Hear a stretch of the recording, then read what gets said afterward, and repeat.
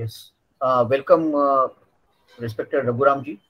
We are now eager to listen to your second session.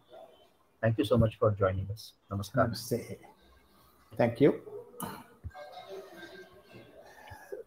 In fact, in the area of yoga and psychology, the amount of contribution that Indian philosophy has done, I don't think anywhere else in the world they have thought about that depth. And I would like to share today the unique aspect of what about this psychology from the Indian point of view perspective, how we can take it. There may be several things that are there, the Upanishads and various other Puranas contribute a lot towards the psychological aspect of us. But I would like to focus myself on Bhagavad Gita and the way that how Bhagavad Gita has helped us to understand the deeper aspects of psychology. I would like to share with that. So let me just go back directly by sharing my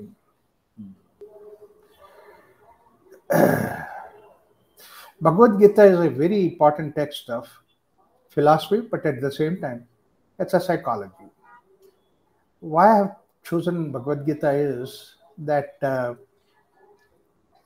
it's a text of yoga, but at the same time, it's a text of deep philosophy. But very important thing is, it has been presented at the time when Arjuna was in total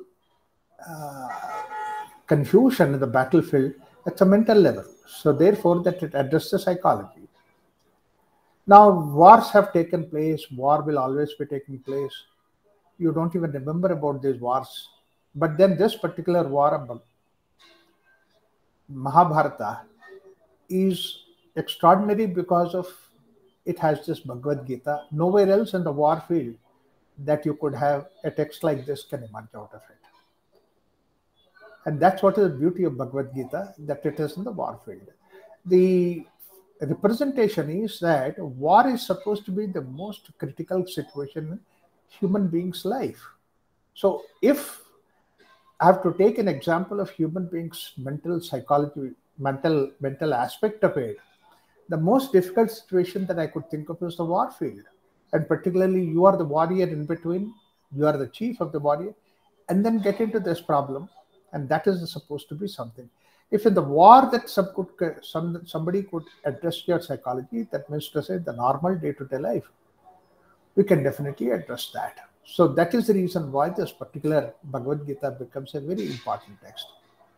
The second important aspect of Bhagavad Gita, why it is supposed to be something which is meant with higher psychology, is that,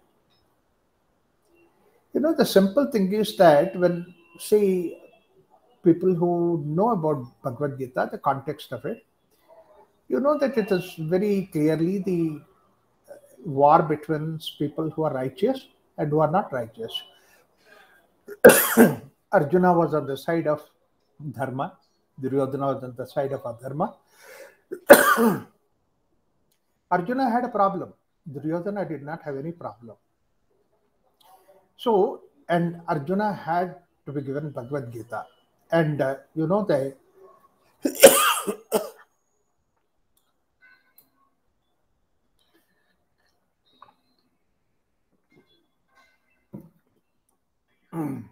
sorry. If look at the case of Arjuna, were good, and then he suffered all the kind of sufferings in the hands of Kauravas, and then he come to the battlefield. And at that time he became nervous and he does not want to fight the war. If that was the only issue and Krishna is supposed to motivate him to fight the war, it would not have been difficult, because Arjuna is a Kshatriya, is a warrior. So you can always emotionally stir him and to see that he can perform the war. Many times we see that emotionally people get easily excited about that. Krishna could have said to Arjuna, look at what all happened to your brothers, your wife, and this and that. All unknown kind of sufferings that you had to go through because of the evil framework of Duryodhana, and therefore that you should take a revenge and then go ahead and fight the war. If you could have easily evoked him from his emotions, and then he could have made him to fight the war. If fighting the war was only the purpose of it. But that was not the war. If only that kind of a thing, then Krishna should not have had wasted 700 shlokas on Bhagavad Gita. One more chapter, another 10 shlokas would have been good enough to excite Arjuna to go and fight the war. But at that point of time, it is Arjuna who is not fighting the war, but it is the anger, which is the forces that are there, negative in Arjuna, which is going to fight the war. But Krishna's purpose was not like that. Make use of this situation to see that the wisdom of Arjuna is the one that comes up, and then finally he fights the war. So therefore, this is a very unique situation where the whole approach has been to see that raise the consciousness of Arjuna to a different level. So it is not just to make him emotionally stirred, agitated, and then give this. So if that was there, then only the argument would have been the right and wrong, good and bad. This is bad. It is good to fight them. It is good to eliminate them. This is the only thing. Normally, that any spiritual text that you think of, only thinking of pairs of opposite. That's what is the right and wrong, good and bad. And the discussion that is there in battlefield indicating the knowledge of and addressing the life problem, and that's why it is. And then now, you see, people have this suffering. Everyone's life has suffering, Vishada. Only Arjuna could turn the Vishada into yoga. That's why the first chapter is Arjuna Vishada Yoga. Now, when you look at all these things, that you see that you can always use the suffering to see that you can spiritually grow to a higher level. That's what the message has given. Now, this message of spirituality which Bhagavad Gita gives is something which is much different from the other spiritual texts, because the simple reason is that all the other texts, whether you take Bible or anything like that, it is all about the pairs of opposite. Do right and don't do wrong. That is the kind of thing. It's more or less the whole approach has been one of the moralistic principles that are given, or the idea that are given is that don't do bad, do good. This is what is the way that you do. All the 10 commandments also like that. Don't tell lies, don't do negative kind of things. That's what is the message that he gives. Quran also gives the same way. A Talmud, any of the spiritual texts. But Bhagavad Gita is not a text which talks about good and bad, right and wrong, because Arjuna has always been very good. And not only that, he is very honest, and he's always respecting his elders. And there is no way that you could tell Arjuna that be good, be right, so that you can, you don't have any psychological problems. That's not the issue, because Arjuna was good. So there must be something. If the Bhagavad Gita was supposed to be Krishna talking to Duryodhana, who was supposed to be evil, and he did all kinds of negative designs about that. He did not have any respect for his elders. With all those things that Arjuna was suffering, but Duryodhana was very happy, peaceful, and he was fighting the war with all enthusiasm. So that means to say that this problem that Bhagavad Gita talks about, psychological problem, is not for the bad, it is for the good. So therefore, that if bad was suffering because of psychology, some issues and all those things, then you don't have to give him Bhagavad Gita. You tell him to be good. Like somebody comes to me and says that he complained that because he was telling lies, now people don't believe that he is in trouble. I said, don't tell lies. Stop telling lies. Tell the truth. So it's a very simple moralistic education that is there. Altruistic approach, that is what is necessary. Same thing, if I'm hurting somebody, then I say don't hurt anybody so that you will be free from that. People will not hurt you. So that's a simple message that we could give. But that is not the message that Arjuna, because the Bhagavad Gita is addressed by Krishna to Duryodhana. That was a different issue. But here, Gita was addressed to Arjuna, who is supposed to be good, all the way good, and consciously he was good, respecting the elders and all those things. So that means to say, the message in Bhagavad Gita is not about the good and bad, right and wrong. It is something which is beyond that message of good and bad. This is something which is very interesting, because you can always think of a text which can talk about good and bad, right and wrong and all that. You can't think of any knowledge which is beyond the pairs of opposite. And that's a whole area that Bhagavad Gita discusses. That's why I always say that where all the other religion texts stop, Bhagavad Gita starts. Because Gita is addressed to not for the bad. Therefore, it's a very simple thing is, one message that we get out of it is that just being good is not good enough, will not guarantee that you will not have suffering. If we are people thinking of that we are want to be good so that we will have no suffering, I don't think that is possible, because look at Arjuna, he has been good and he went through that suffering. Many times you also see that in the society that good people are the people who are suffering. People say that I've been always nice, I've been good, I tried to be helping and all that, but I have to suffer. Why God has given me suffering? Whereas the other fellow who is cheat, who is immoral and all that, he is happy. So as if that suffering will not be there just because that you're good, which basically gives an idea saying that I'm being good because I don't want to suffer. Is that the idea? That means to say good has only value because that it does not give you suffering. That is the kind of an axiom on which that we are working. But then good intrinsically does not have a value. Helping somebody intrinsically does not have a value. So this is what Bhagavad Gita shows us clearly, that good has an intrinsic value. That means I'm good because being good itself is nice. It's not the question of that I avoid suffering and all that. Being good itself is nice, in spite of the fact that there are sufferings and all those things, that I want to be good because from deep inside I am good. Nature, by nature, that we are good. In fact, that's what is the basic principle of the creation itself. There, in the nature, that there is nothing like bad. In the nature, there is good. Bad comes outside. That's why, a very simple idea that Vivekananda also said, Sarve Amritasya Putra. We are all the sons of divinity. There is divinity within us. And that's what we are. And that's what is the basic idea. So being good is intrinsically good. It's not the question of that it has come result, therefore that be good. So therefore that you cannot blame being good for something suffering that you are doing. So that means a higher level of interest, higher level of thinking that has to go on. That's what Bhagavad Gita's message is. Therefore, where all the other altruistic information, all the knowledge that stops, then the whole spiritual journey starts. Spiritual journey is beyond the level of good and bad, right and wrong. Krishna did not use the emotional stir of the Arjuna to fight the war. He used the wisdom, a deeper knowledge, and the higher purpose of idea that he has given in the case of Bhagavad Gita.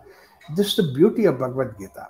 700 shlokas. Often people think that how could they stand in the battlefield and discuss so much when all the other army is waiting for that? Very simple answer for that. These are the local logistic answer. The simple thing is that probably the conversation must have gone about 10-15 minutes in which that basic ideas are given. But by the time that they were written into the form of book, it has come to 700 shlokas. Second thing is, in order to give a message of good and bad, right and wrong, you don't have Krishna to come here. Even the traffic police tell what is right and what is wrong, what is good and what is bad. So a very simple, anybody can tell about what is right and what is wrong. When naturally we also know about it. Only thing is that there is something like a higher knowledge. That's why Krishna has to come. Krishna has given the message. So what is this higher knowledge? How do we go about? We'll try to understand that a little bit in course of time. But essentially what must have happened is a conversation which has taken about 10-15 minutes. You can always imagine that when they are standing together and discussing about that, there must be something which is about 10-15 minutes, an easy time. And afterwards the war starts. Because basically, that those days the rules were that you give the signal for the war and the war starts. Before that, even though army is waiting there, everybody is there, that they don't take war. And that's exactly what you see in the first chapter of Bhagavad Gita. Krishna says to Arjuna, Arjuna says to Krishna, hey Krishna, take the chariot in between the both arrays army and let me look at the army and plan the war strategy. And that's a very fair question that Arjuna asked Krishna. Then Arjuna also, when asked that, Krishna takes the chariot in between the army, places there and tells Arjuna, Look at the army. Because often this question comes up, why this Bhagavad Gita was discussed in the battlefield of all the other places? This is supposed to be philosophy discussed in the forest, Aranyaka, as traditionally spoken. But it is discussed in the battlefield. And also it is Brahma Vidya. That's why we say, Iti Srimad Bhagavad Gita-su Upanishatsu Brahma Vidya Yogashree. Why is it discussed in the battlefield? And Pandavas were there in the forest for 14 long years, 12 long years, and then Krishna used to visit them. He could have discussed why only Arjuna, but the whole of Pandavas would have been benefited. But why did he choose the battlefield? The simple reason is that Upanishad knowledge is where the question is asked, then only the answer comes. It's in the form of a dialogue. When Arjuna did not ask the question, Krishna did not answer. Whereas in the battlefield, Arjuna asked the question, therefore Krishna had to give an answer. Now in the battlefield, what is that Arjuna asked? You can see in the first chapter itself, Bhagavad Gita, Arjuna says to Krishna, take the chariot in between the arrays of army, let me plan the war strategy. So the chief of the army, that's a very fair question that he asked Krishna. Krishna exactly executes the same thing, takes the chariot in between the army, and then says that look at the army. That's where the whole problem started. Arjuna did not look at the army. What Arjuna looked at is on one side his own people, on the other side his own grandfather, his own cousins, etc., etc. On both the sides, you see that they are his own people, And that's what really put him into trouble. Because if I fight the war, if I kill the people, I'm killing my own people. And that's what expresses to Arjuna Krishna, saying that, hey Krishna, is it fair on my part? Is it fair on my part to fight the war? Because I'm the chief person standing here to fight the war. Is it fair on my part? Because I'm going to kill my own people on both the sides. So my own people I kill, that I'll be loser. So in any case in the battle, that I'll be the loser. Why should I fight the war? Let me run away from the here to from the battlefield. Krishna is listening to it. He is not answering. Arjuna goes one step ahead, saying that, hey Krishna, I'm not telling you something which is just imagination, but look at the way these people who have come here assembled to fight the war, they're ready to give their life. So as a result of it, what happens is that back in the kingdom, all the women, widowed women, and then people who are physically, mentally challenged, such men will be there. With that, men and the women, there will be whole chaos that will be there in the whole society. Varna Sankaraha. So therefore, that is a beautiful socialistic problem that Arjuna raises. And he exactly says this thing, should I fight the war when I'm trying to create that kind of a society? If a person who is standing there happens to be either Confucius or Karl Marx or somebody who are renowned socialistic philosophers, they would have at once agreed, yes, Arjuna, that's very right, that we should not create the societal issues. To stop it. But then, unfortunately, the fellow standing there is Krishna. And Krishna listens to the whole thing, smiles, and says that, did not say anything. He could have easily said to Arjuna, saying that, Arjuna, okay, fight the war. I will explain to you later on when we go to the tent. But then that is, now Arjuna goes to the next level, saying that, hey Krishna, it's not just my mental imagination. Look at the way that my body, my hands are shaking, my legs are shaking. I cannot stand in the chariot, eyes are blurred, I'm confused. So all these physical symptoms, he says that there is no way Krishna could say to Arjuna, fight the war, I will solve the problem later, because minimum physical fitness to fight the war, Arjuna does not have. There is no way Krishna could say to him, okay, fight the war now, I will solve you the problem later, because basically this is something which has to be addressed right now. In fact, all the symptoms of Arjuna, you write down on a piece of paper and show it to any medical doctor, he will say that whoever may be the patient, but he is suffering from anxiety neurosis. That means to say, it is deep-rooted mental disturbances percolated into physiology. Therefore, that you have to remedy that. So for that remedy, basically is to be pulled out of that mental disturbances. And that's what basically happens at the 700 shlokas. At the end of it, Arjuna says to Krishna, my hands are steady, legs are steady. Tell me, what should I do?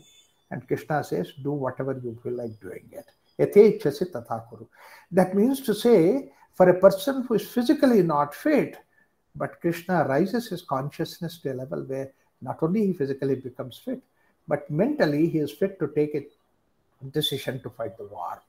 If this has to happen, that means to say this whole science of yoga Krishna gives is something which elevates you to a higher level at all these personality level, at the body, prana, mind, intellect, so that you become a better human being.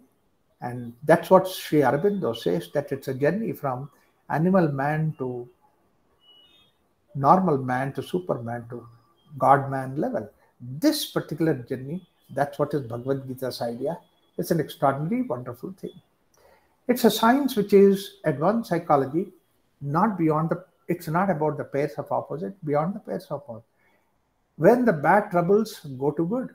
When the good itself is troubled, then go to God. This is a very famous quotation, and it's exactly what indicates that going to God is nothing but going to this philosophy. Arjuna is good, genuine, and compassionate, surrounded by very good people. All the Pandavas were there, very good, his brothers, everybody is in the right direction. But Duryodhana was, on the other hand, is very bad, deceptive, evil, to the core, and surrounded by the evil people. And look at these two people on either side, whereas Duryodhana, with all those things, he did not have any problem. But Arjuna, he was the good and genuine, compassionate. Actually, you see that his compassion itself is the one which really plays there. He says, my own teacher, my own grandfather, whose lap I grew up, and then I have to kill him. So it is that which is really giving him trouble. So therefore, basically, that it is between, not the discussion between good and bad, but the good discussion where it is good and bad, and above that level that we need to transcend. That's what is the whole of Bhagavad Gita. That's why I said that pairs of opposite, that is, there is the normal psychology, which says that yes, you are wrong, he is right, or he is wrong, you are right. Therefore, that you should not suffer, or therefore what you do is supposed to be all right. So these are the things which the normal psychology talks about it, whereas Bhagavad Gita is a state, a level where it is beyond all these pairs of opposite. And that's what you can see throughout the journey in Bhagavad Gita, this indication of about pairs of opposite. So let me say a few things which will give idea about that. In fact, there are so many things that are there in 700 shlokas. I cannot get to all those details. But in this, giving a glimpse of it, I would like to give how beautifully that you can go to this understanding about the pairs of opposite. Beyond that, we can go. One thing is that Krishna gives about karma, that means action, activity. War is an activity, war is a fighting. It's of all the activities, most treacherous activity, most involving activity, and that's what is war. And he is a Kshatriya, and he is supposed to be a warrior. So therefore, the karma that he is doing, if that can be addressed, then probably every other activity can be addressed. Krishna gives us a very beautiful idea in this. One of the discussion that he has given in this is that says that karma is fine, akarma is fine, but he says don't do vikarma. Karmano hyapi bodhavyam, bodhavyam cha vikarmanaha, akarmanascha bodhavyam, gahana karmano gatihi. Now, a lot of translations and a lot of different ways that it is given, but let me give a very simple trying to understand. Karma is understood as action, activity. Of course, activity is what the way that from morning to night that we are doing. Everybody is involved in that. Akarma is not doing any activity. Not doing an activity is akarma. Akarma is also okay, that you are resting, you are peaceful, you are quiet. Some people are more akarma, some people are more karma, some people are more tendency to do activity, some people are more tendency to lazy, sit down, quiet. So both these things are there, different kind of people. Krishna says karma is also fine, akarma is also fine, action is also fine, and non-action is also fine. But he says the real problem is vikarma. Now, when he says about vikarma, then immediately the question comes up, what is that Krishna is meaning by vikarma? Many translations when I went through, that they try to give vikarma is nishiddha karma, that means to say prohibited activities, like for example, don't tell lie, don't injure somebody, don't rape some girl, don't do any harm to anybody. This is what is Vikarma, like that many translations have given.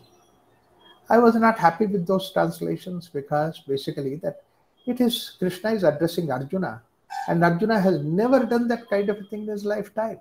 He has never cheated anybody, he has never injured anybody, he has never said any lie to anybody. He was very honest, very sincere. So there is no way Krishna could tell Arjuna that don't do all these things, because if Krishna says that, Arjuna would have replied to Krishna saying that, why do you tell me all those things? I have not done at all. I don't do at all. I don't have any intention of that. Why are you wasting your time and my time? So Vikarma does not mean that kind of negative activity, prohibited kind of activity. Then, but what is that Vikarma? Krishna says very strongly that don't do Vikarma. This is what we need to understand much deeply. I was thinking for a while, and then I came up with an idea. But then it also something that it applied 5,000 years ago when Krishna said in battlefield of Bhagavad Gita. But it is also applied today. Therefore, this Bhagavad Gita becomes like an eternal text. Or for the future generation, Vikarma should be something which is always there. So when I started thinking about this, I came for a very simple hypothetical example. I tried to translate that with saying that, like doing an activity, karma, not doing an activity is akarma, which is the part of our life. We choose to do activity, we choose not to do activity. Like I'm just a simple crude example of the day-to-day life. For a common man, that I'm watching something which is very important on the TV program,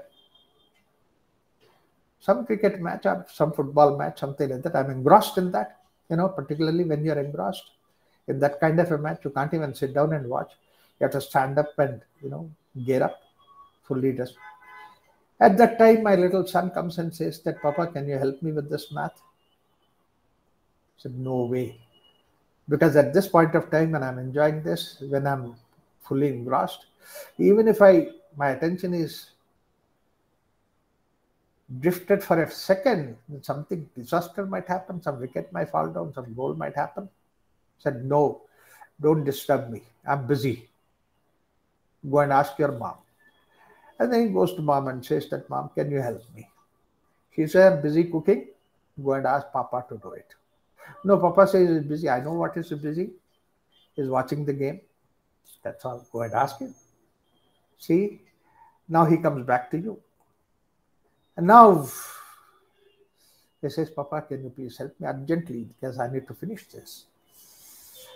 Now you have a choice between either do the activity or don't do the activity. Either help him or don't help him. These are the two things, karma and akarma. If you choose the second one, saying that, no, I don't want to help you. Meanwhile, from kitchen also, the sound comes saying that, come on, go and help him. Don't dodge him. Now, when this boss says like that, you can't do anything. So therefore, now you shift your position from karma to akarma to karma, saying that, okay, tell me what it is, quickly. Don't waste your time and my time. Again, the instruction comes from the kitchen. Help him nicely. Don't shout at him. You have no other go, but you stomach the whole thing. But outside with a smile, you say, okay, my dear child, tell me what to do, how to do that. You see what's happening. You are doing an activity, but at the same time, you are suppressing the inner feeling of, I don't want to do the activity. There is so much of force of akarma is there within us, and that I am suppressing and doing an activity. This is what is vikarma. Vikarma is that doing an activity, but at the same time that I am fighting with that activity which I am doing. And who is fighting with that? Within me, these two personalities. One is that you do the activity, other personality is that don't do the activity. And there is a clash between these two personalities who are me. That means to say, I only split into two, and then I'm fighting with myself, and this is what is vikarma. This is a simple way. You say, either you do the activity or don't do activity, fine. But Krishna says, don't do vikarma. Why? Because vikarma is the one where you are creating a violence within you. You cannot see the violence outside, but that violence is there within you. And who created this violence? You created this violence. And this applies in the battlefield when Krishna says to Arjuna Don't do vikarma. That means to say, you want to run away to the battlefield, run away from the battlefield to the forest. You could as well do that peacefully, quietly, and go and sit down and meditate.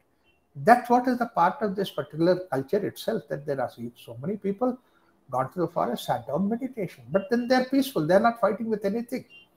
Whereas you, by nature, that you are a warrior, and then you go to the forest and sit down and try to meditate. You cannot be meditating because the inner force is there. What's happening in the battlefield and what to do. So every day that you will get the newspaper in the forest and see that what's happening in Kurukshetra, that means to say a big part of your mind is involved in fighting the war. And a part of mind is saying that, no, let me not involve in that. So you create a vikarma within you. Now you're in the battlefield, you say that it's my own people, that how can I kill them? I'll be peaceful. Even if I ask you to fight war, you will always be having vikarma within you. In your karma, there is vikarma. In your vikarma, in your akarma, there is vikarma. That means activity, there is vikarma. Non-activity, there is vikarma. You're always with this vikarma. That you drop it. I don't mind whether you are going to the forest and meditating, but if you do not have the vikarma, that is fine. But that is not going to happen with you. This is what is Arjuna's condition when Krishna said, don't do vikarma. And look at the way today, how many activities that we are doing.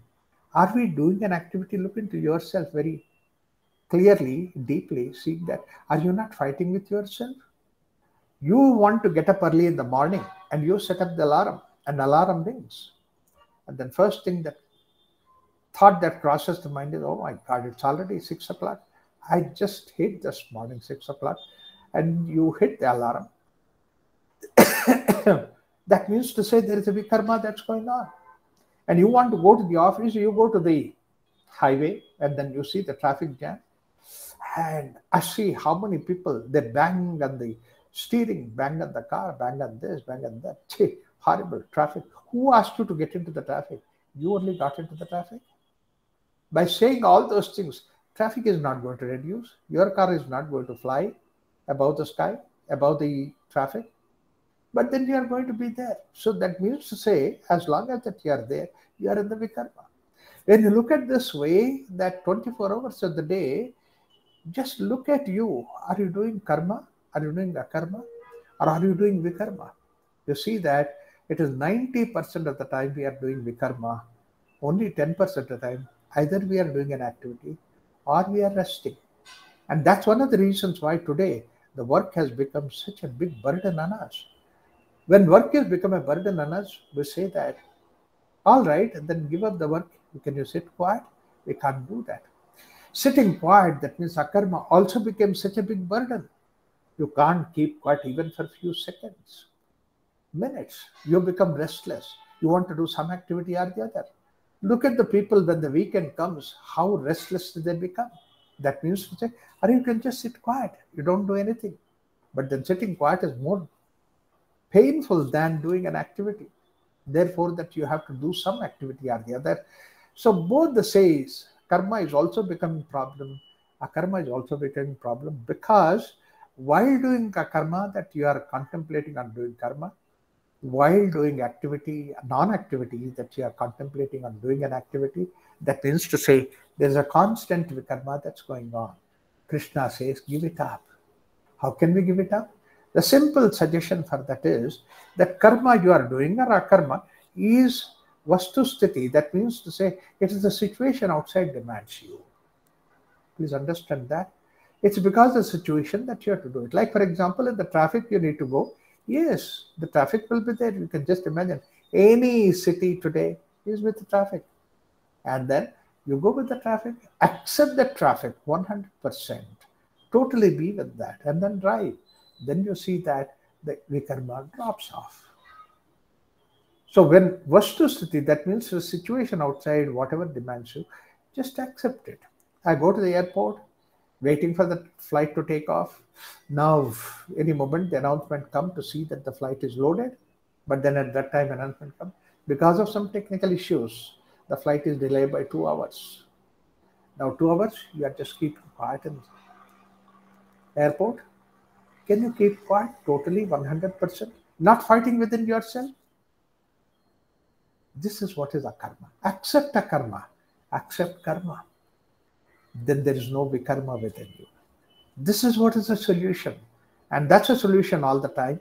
Rising above the level of vikarma is rising above the level of karma and akarma. This is what is pairs of opposite and go beyond that. Recognize what's happening beyond that and then take care of that. That's what is the idea. Who created vikarma, if you think of it? How did you create that kind of restlessness within you? Nobody else can create vikarma for you. It's not because of any. You might say that airlines is bad, this is bad, traffic is horrible, roads are bad. All those things are fine. But then vikarma is not connected with all those things. It is free from that. Nobody can create vikarma for you. You only create. You wanted to be in the traffic, therefore that you are stuck there. Its vikarma is your own creation. I always give an example that, when I was working as an engineer, all colleagues we used to get together and then have breakfast, have lunch together, open the lunch boxes, and then chit chat and then exchange even the lunch that is there. I had a colleague of mine, Mullah Nasruddin, he was sitting with us along with his lunch box. Open the lunch box, he would see the lunch box and see. And say, same dal, same roti, same sabji. One day he said, maybe he did not like it. Second day he said, third day he said. I listened to it 3-4 days and said, my dear Mullah, what is this? If you want a different breakfast, lunch, ask your wife to pack some different things. That's what we all do it. Ask your wife what to. He said, you are lucky. What do you mean by you are lucky? Your wife will not listen to you. No. Then what is the issue? He said, I'm not married. You are not married, then who packs your lunch box? Mullah said, I pack my lunch box. You pack your lunch box and complain about that. When Mullah does that, we all laugh. But what is your life if you look at it? Is it not your own packed lunch box? You decided to what you are doing it. Is it not your decision that you are doing it? Based on all the given circumstances, you chose to do what you are doing it. Go ahead with the life with 100% involvement in that. This is what is going above that. All these pairs of opposite that are there, good and bad, right and wrong, I like and don't like it, work or no work, all these things rise above that level. That's what is basically the way that vikarma. Beyond that, peaceful state. Then the activity becomes like a celebration. Every moment should be a celebration. You celebrate a peaceful road, you celebrate a traffic road, you celebrate a traffic jam, and you celebrate waiting at the airport. When you can celebrate, life becomes one of celebration. Second thing is, of course, there are several ideas that are there, but let me take up another idea. This whole creation understood by dividing into various categories. It's a unique way that Indian philosophy, particularly Sankhya, has given this. This whole creation is made out of 3 gunas, sattva, rajas, tamas. A simple example to understand about this, illustrate that is, take a plant. When you take a plant, the roots are there in the soil, dirt, slush, everything. And then the stem comes up into the, and then it's hard, strong, holding the tree together. And then the third is the flowers in the foliage and the sky. This is what is divided into 3 different aspects. One is called as the roots are supposed to be tamas. The stem is supposed to be the rajas. And then the flowers in the foliage is sattva.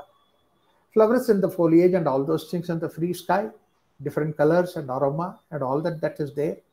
That's what represents sattva. And the hard, strong, supplying the material, etc., holding the plant tight. The stem is supposed to be rajas, and the roots are supposed to be tamas. So all these 3 things together are the plant. Now there is nothing like one is good and the other is bad. They're all doing their work. All the work connected with that is what is that? Like, for example, the roots do the work of eating only on the slush. So that's supposed to be tamasic. Never sees the day of light. It's always underground in darkness. The darkness is supposed to be tamas. Whereas the stem which is holding tight and protecting the tree is supposed to be rajas. Similarly, the flowers and the foliage is sattva. If you take a look at the human being, his feet are always there on the ground, carrying the weight of the body. And the middle portion of the body is the portion where all the activity is going on, and then distribution, digestion, and then circulation of blood, everything is going on, rajas. And then the head, where the thinking, planning, scheming is going on, is sattva. So all these three things are necessary in a human being. Legs are doing their work, head is doing its work. Nothing is good, nothing is bad. Unfortunately, a lot of people have given this hierarchical idea saying that sattva is very good, rajas is bad, but then tamas is horrible. There is nothing like that. Sankhya philosophy never said. That's what Krishna says in Bhagavad Gita also, that Gita says that all these three things are part of this human being, part of the plant. And the plant's health is like that. Then all these three things are there. The moment that you separate the roots from the tree, the trees will die. Or you might say that no. Sattva is something which is very important. Being in the sky, in the free air is something which is very important. So let me expose my roots of this particular plant. The plant will die. Or sometimes even the fruits and foliage also should be in the tamas, so that I put them into tamas. That will also die. Each giving respect to itself, that's what is basically necessary. And the way that Indian philosophy looked at, that even the society is also living, vibrant, like the way that human being is there, like a plant is there. So the society also requires all these three different kind of activities. There are rajasic activities, there are sattvic activities, there are tamasic activities. Well, all of them put together make the society. And human being also has all these different activities. Now, there are especially some human beings who are basically rajasic. Some people are basically more predominantly sattvic, predominantly tamasic. So if you can really identify these three different kind of people and then give the kind of work that they do matches with their nature, that's what is the way basically that you can make them to feel comfortable, happy, don't have any complaints about the work.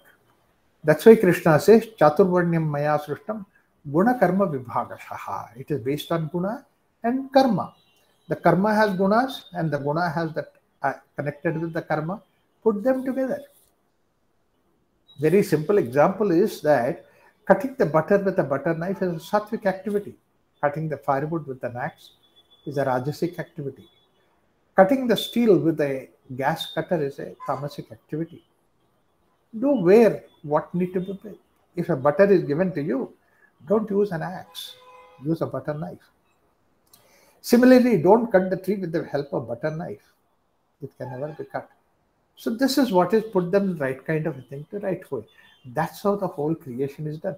The society survived for 10,000, 20,000 years because that we knew how to match these things. And we matched them so beautifully. A Kshatriya is supposed to be somebody who has that protection, distribution and all those things is by Vaishya. So those people who have that special ability to do that, yes, they were doing it.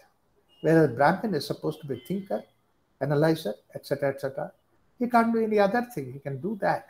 So give him that kind of a job that he would enjoy that. There will not be any conflict in him.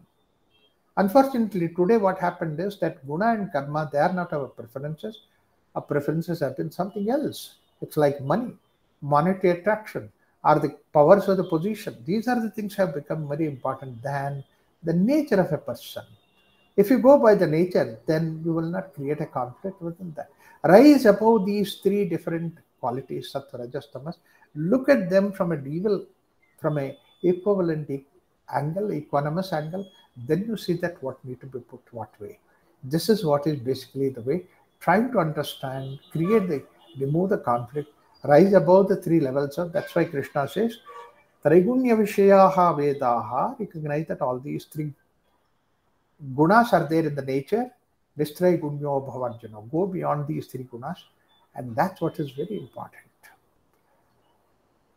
There are several examples which can show that how people belong to a particular category and they are happy with that particular category of work.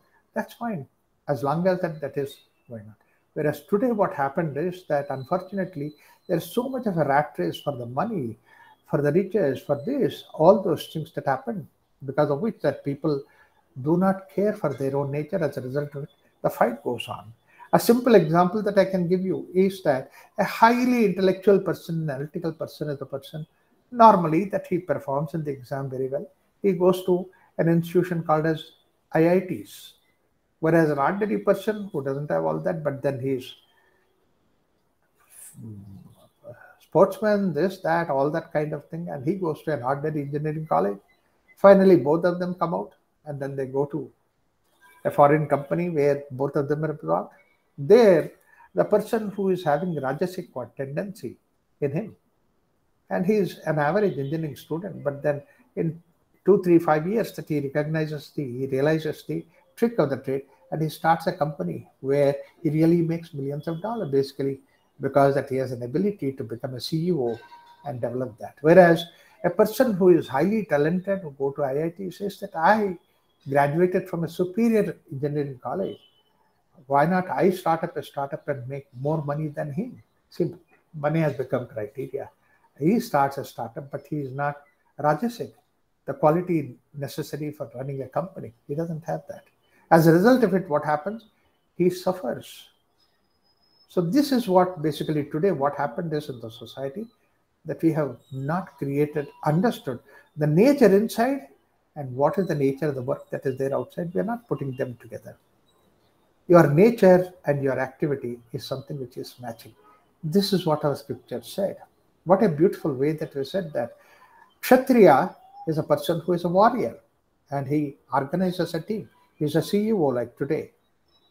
And Arjuna was a Kshatriya. Arjuna is fighting the war. He cannot go to meditate like the way Brahmin does.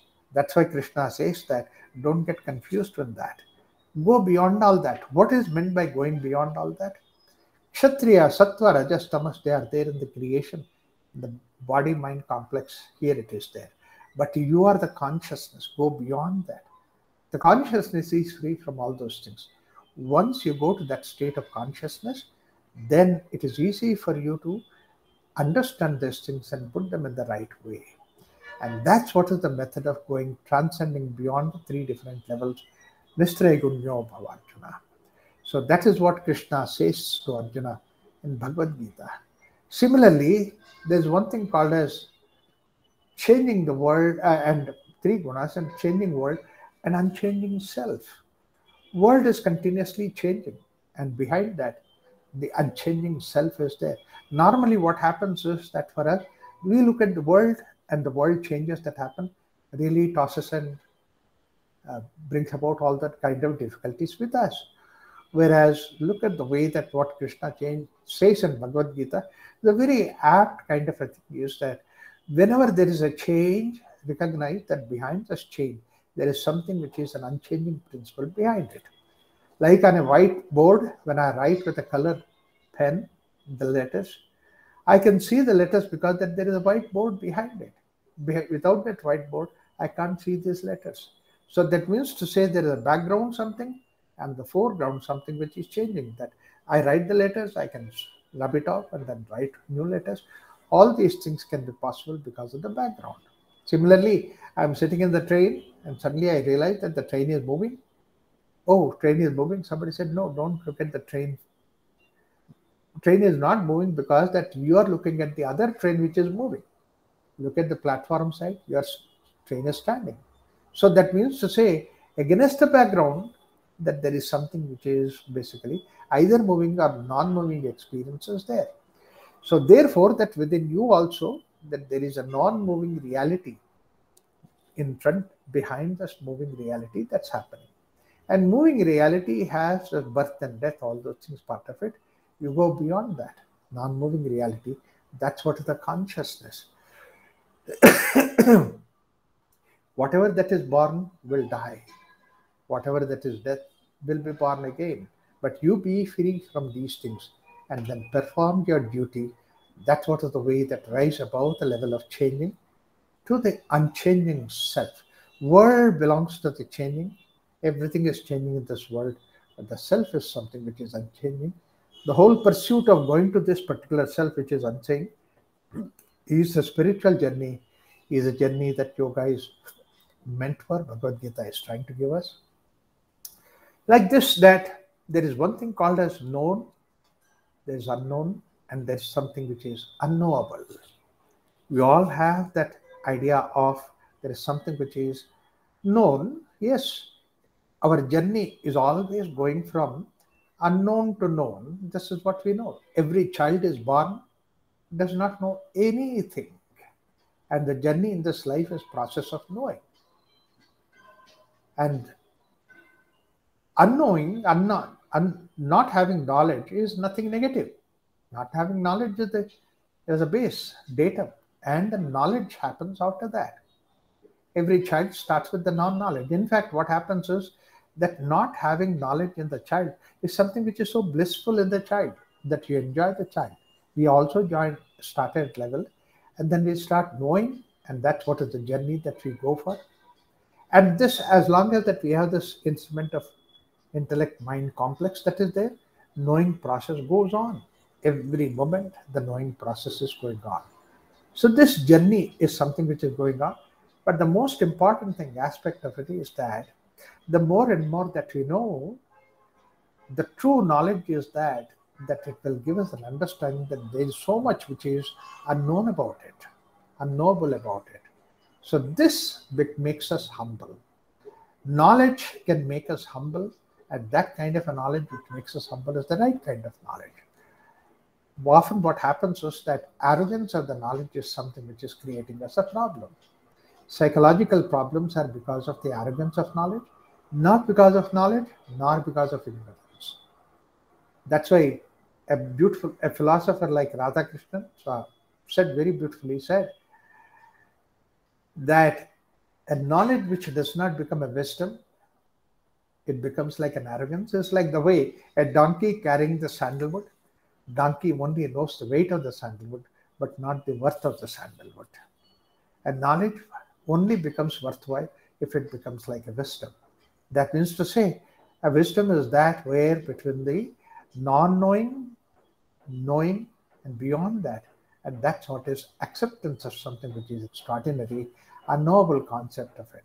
This way, when we make a journey, and that journey is something which is going beyond the pairs of opposite, beyond the good and bad, beyond the right and wrong, beyond the ignorance and knowledge, we go beyond that. So this is what is the whole message of Bhagavad Gita, which is talking about transcending at the different level. Another very important aspect that Krishna brings about, that one small little point that I would like to talk about. And after that, we'll make it very clear. That is, in Bhagavad Gita, when Krishna says that you have a responsibility, Arjuna, you have the responsibility to fight the war, and you don't have to have the focus on the resultant of an action. And the idea is there is no right for the fruit of action. You have no right for the fruit of action.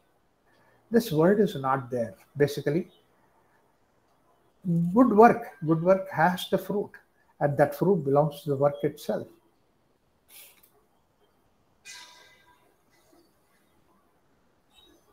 Making the whole discussion short, I would like to give you an idea that this word called right is not there in Sanskrit at all. The word there Krishna uses is the adhikara. Adhikara is not power. Adhikara is not even right.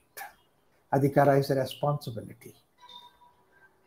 Because many other places that adhikara has been used as responsibility are the eligibility. It's not the question of right at all. In fact, in our scripture itself, in our whole scripture, we don't have any word called right. King has no right, citizen have no right, no power has any right or anything like that. The powers only will have responsibility. Why this is so important to understand is the idea that rights divide us, responsibilities unite us. In the nature, there are only the responsibility. There is no right at all. Look at the nature, how nature has this responsibility. When the bird wants to lay the eggs, the bird collects twigs and then create a nice, wonderful, cozy nest. And the mother bird makes the cozy nest and then lays the eggs in that nest and then takes the responsibility to sit on the eggs to hatch, give the worms to hatch the eggs, It's all bird taking responsibility. Even when the little chicks come out of these eggs, the mother bird goes around, collects the twigs, and feeds the child first before collects the worm and feeds the child before eating herself. So that means to say the mother bird has that responsibility. It's not like in the aircraft where it says that put on your belt first and then put the child's belt later. It's not that way. First you feed the child, then you eat. And it's not only the birds that you can see that in the nature itself, it is like that. And afterwards, when the child, little birds grow big enough, the mother bird realizes that they have the capacity to fly and all those things. Then the mother birds actually removes the twigs and then push the little one out. And the little one now jumps out of the nest and start fluttering the wings and flies. The mother is happy. See, until that time, the mother takes the responsibility. Look at the nature. Everywhere there is responsibility. You cut the tree on one side, the roots take the responsibility to spread other side to see that the tree is stable. The nature works on responsibility, not on rights. Rights divide us. So the more and more that psychologically that we think of accepting responsibility rather than right, the world can be more harmonious, more uniform, and then we can create a better world. Let us try to look for that way wherever it is possible, wherever we can educate, bring people together. Let's bring it in the form of responsibility, not in the form of rights. So that way, when you do it, you can create a better world. And I've seen that in the cultures where the people take the responsibility on their own, do it. I was in Japan in a Shinto temple giving a yoga seminar. And when we went to that seminar, I saw that temple. There was nobody else that was there. It was open for us, spick and span, absolutely clean. And then our people went and then opened the doors and this and that. There it's all you have to arrange. And then get all the desks, sat down. Whole day seminar we did. We had food and everything. At the end of it, every participant in that seminar tried to do the works themselves. Put the doors together, put the walls together and all those things, clean, mop, everything in such a way that spick and span again by the time we came out. I saw that everybody joined hand, the work becomes like a pleasure. The world is a place of pleasure, world is a heaven, if you can take the world with the help of responsibility, not on the rights. This is what is the way Indian psychology says that you are responsible, this world to be made as heaven or the hell. That's why it is very beautifully said in a Chinese proverb, heaven and hell, they are not altitudes, but their attitude. A right kind of attitude is where we all work with responsibility, not looking for rights. Let's create a beautiful world with this idea. Like this, there are several such hints that are there in Bhagavad Gita, which can give us extraordinary, wonderful wisdom and extraordinary, wonderful direction. With these few words, let me take leave of you. Thank you so much. Many thanks again, respected Raghuram ji. It was wonderful to listen to you. And as usual, you have been so insightful and very unique in your narration of the session on Bhagavad Gita as well. Thank you so much for being a part of this series, Swatantra Bharat 75. We look forward to having more and more association and guidance from you in the future. Thank you so much. Thank you. Dhanyavad. Dhanyavad.